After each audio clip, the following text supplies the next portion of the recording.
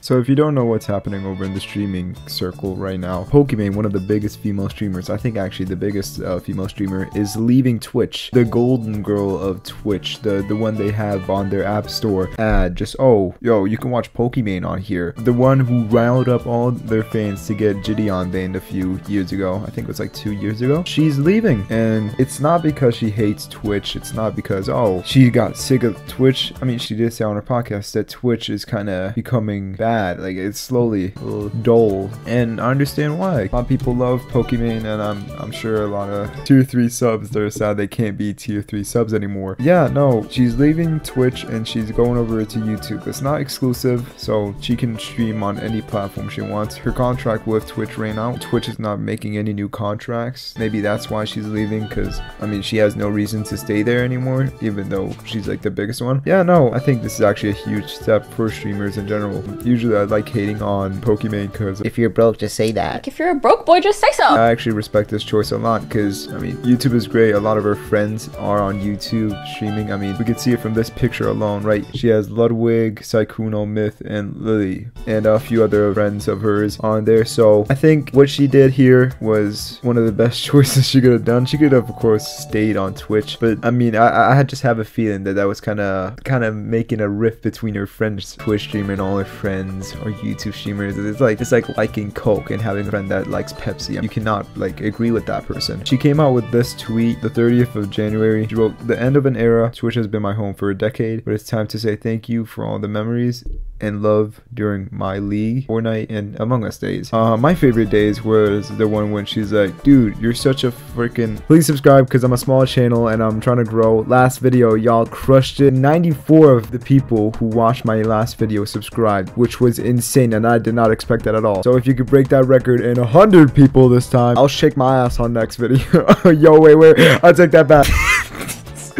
That was my favorite days. There was yeah, and actually Twitch responded, because I mean, they kind of have to. They responded, "What an incredible journey it's been. We're so proud of everything you've accomplished and what's ahead in the future. You'll always have a home at Twitch, Poki." Yeah, no, of course Pokimane has been in a lot of controversy, and I've been wanting to talk about a few controversies. I've been wanting to make a whole long ass video about all the controversies she's been in, but I'm happy that like YouTubers and streamers are like broadening their audience. Like they're getting more open to ideas, and she doesn't want to really be just like this girl who plays games anymore. She actually wants to be an actual like content creator and entertainer, which is amazing. Any YouTuber, I advise you to take that leap. Even I should take that leap. I mean, I'm a commentary right now.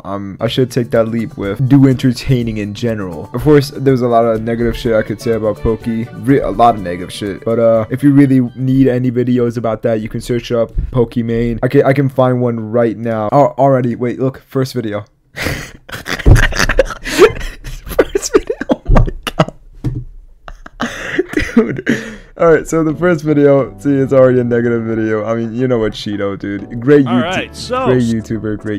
He's known for really going in on the people he talks about. A lot of people hate Pokimane. I also dislike Pokimane for some of the shit she's done. It's not cool what she's done. This is cool. Like, this is great for every streamer and content creator in general, because we'll have more streamers will be open to the idea of like going to other platforms and not just being brand loyal for the rest of their life. Because look at this, she was the face of Twitch. She had a billboard in Times Square because of Twitch. They made this thing called The Legend of Pokimane. They were literally just advertising Twitch and Pokimane. They also did it for Ninja, which is kind of funny since Ninja left like Twitch a few years ago and went to Mixer, but I don't really care.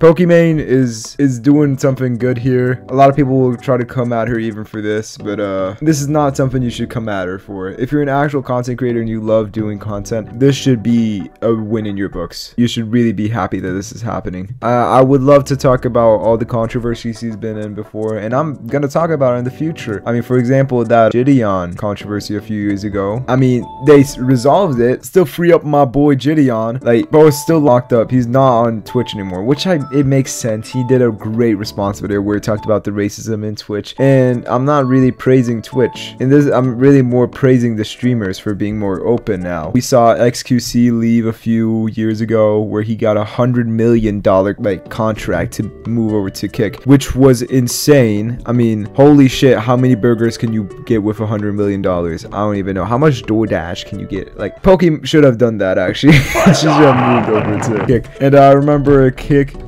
tweeted out a little thing where they're like, oh, we're gonna sign Poki. There. They posted this with Poki's cookies and as a quote reply to this. It's like, oh, we're gonna... There's no way they put this video. I'm not gonna watch that video because I'm gonna get banned. I'm happy she didn't sign for Kick because, I mean, these are the people who are on Kick. I already made a whole video about why Kick is bad. You can check that out on my channel. So, yeah. Pokimane, poker, fucking chill out. Don't try to get as much into controversy. I think this is really gonna take you out of the limelight for a little bit. Alright, I think I've been blabbering a little too long. See ya.